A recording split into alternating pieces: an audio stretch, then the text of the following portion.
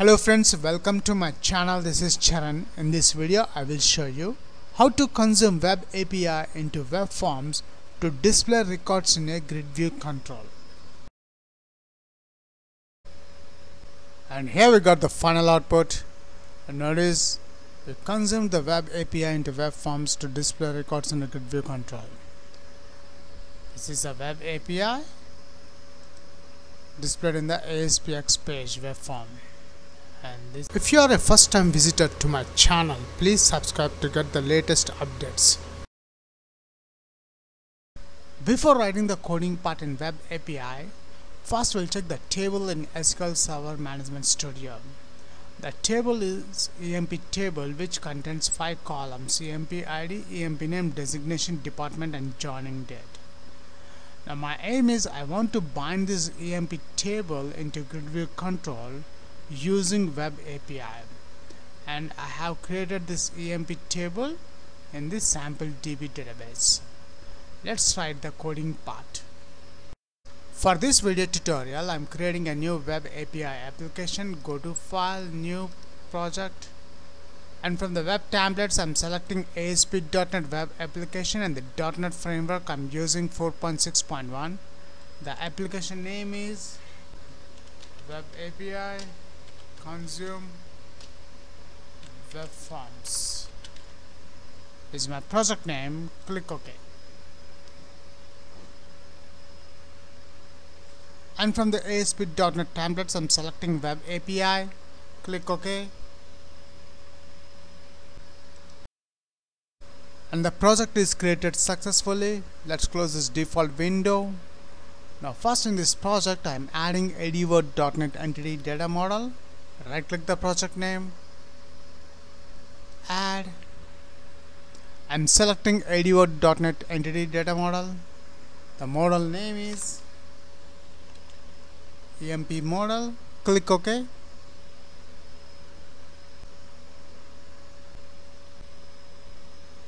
And from the model contents I'm selecting the first option, EF Designer from database. Click Next. Let's create a new SQL Server connection. I'm adding SQL Server name. After adding SQL Server name, now I'm selecting the database name. The table I have created in the sample DB, so I'm selecting the database sample DB. After that, test connection is succeeded. OK. And here we got our connection string, and the connection string name is a sample DB entities, and I'm saving this connection string in the web.config file. Click Next. And from the database objects I'm expanding the tables folder as well as DBO. The table name is the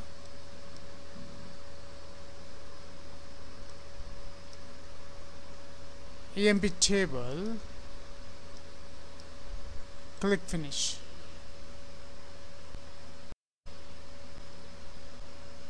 And the entity model is added to our project. Let's close this output message box. After adding entity model, next open Solution Explorer, minimize the references folder, and now we'll add a class in this models folder. Right click the models folder, add. I'm selecting class. The class name is EMP class.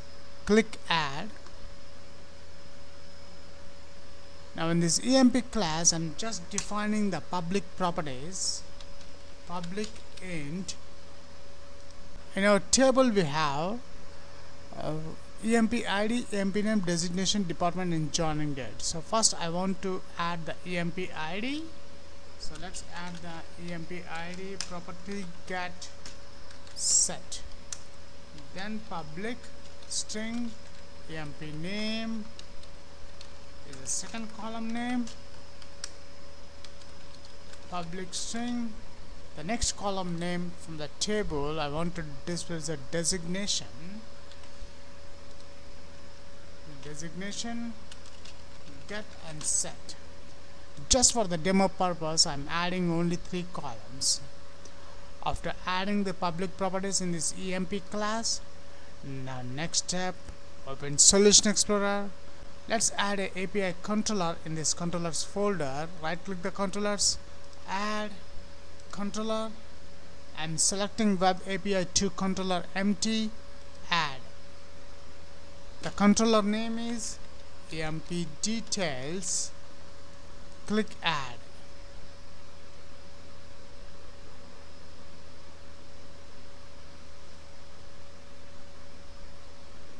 And here we got our API controller.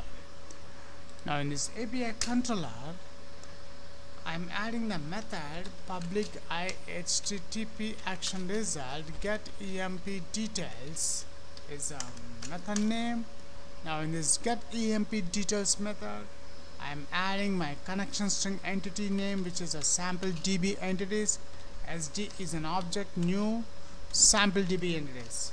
After that, I'm declaring a variable. Results is equals to SD dot. The object name is EMP tables dot toList method.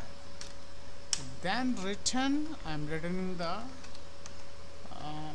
it's a return OK method. In this OK method, I'm adding the variable results. That's it. We have consumed.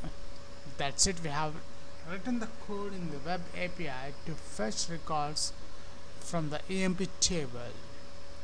Now before consuming this web API into web forms, first we require this web API URL. For that, let's browse the web API, Google Chrome.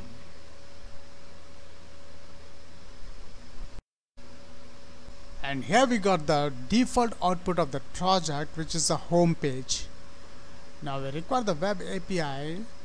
After the host /, I'm adding API /.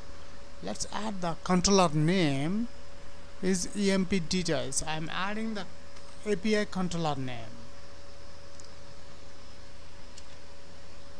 Enter. And here we got the results of this web API URL in the XML file format. Displaying the 5 columns: department designation, EMP ID, EMP name, and joining date from this EMP table. Let's consume this web API into web forms. Stop debugging.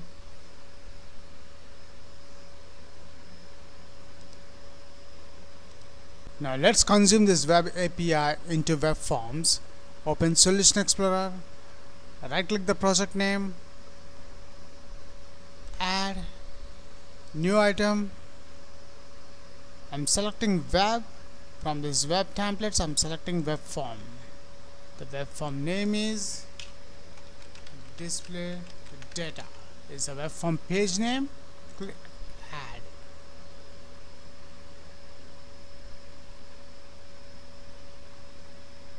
And here we got the web form page with some default HTML5 code.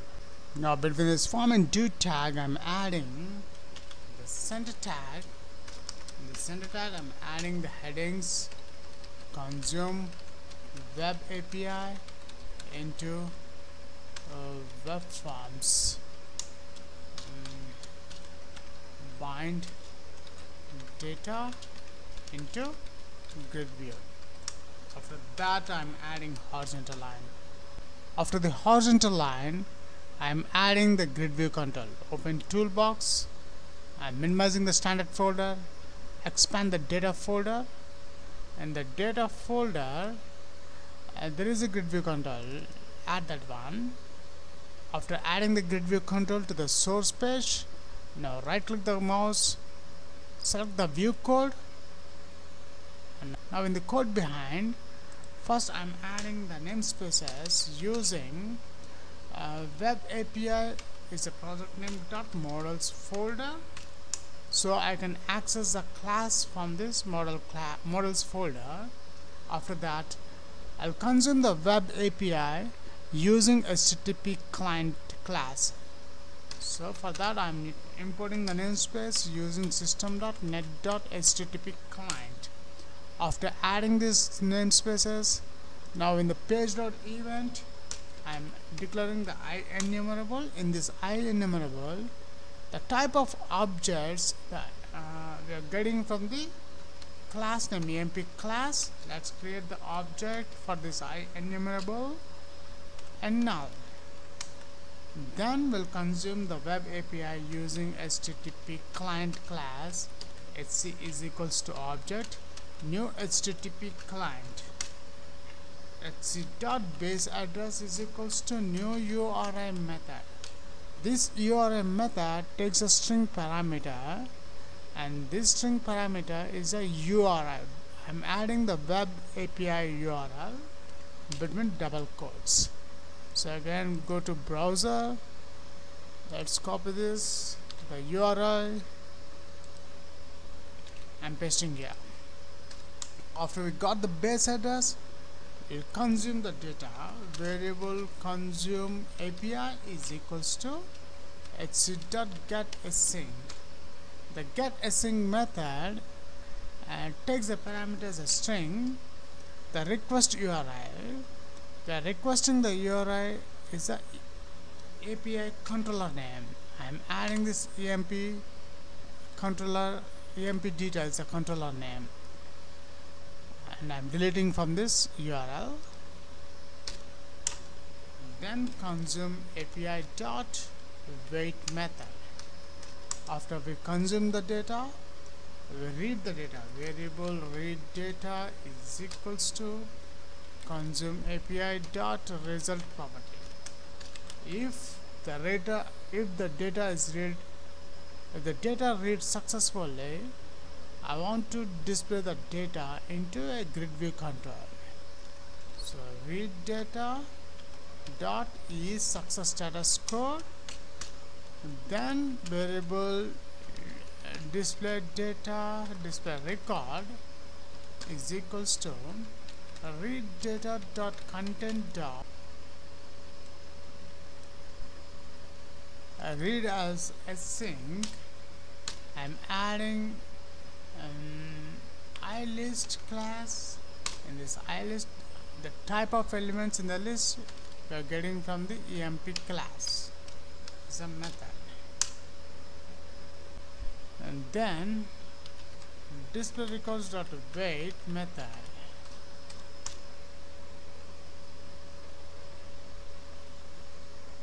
And I'm displaying, before displaying the records into a GridView control, we need to collect the data into this IEnumerable object.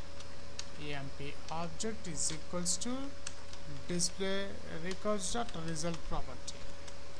And then add the GridView one, which is a GridView control ID dot data source.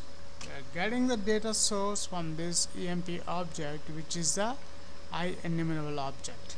So add that one EMP object. Then we'll bind the data. GridView one dot data bind method. That's it. We have consumed the web API into web forms to display the records in a GridView control. First, in this project, we have added the entity model. Then we have created the class to display, to add the public properties. Then we have added the API controller to fetch the records from the database, which is the EMP table. And then we have added the web form page. In this web form page, I have added simply GridView control. Then we'll consume the web API using HTTP client in web form page. It's time to check the results on the browser, Google Chrome. And here we got the final output. And notice we consumed the web API into web forms to display records in the GridView control. This is a web API displayed in the aspx page web form, and this table, EMP table. We have consumed the EMP ID, EMP name and designation, these three columns into a GridView control. That's it.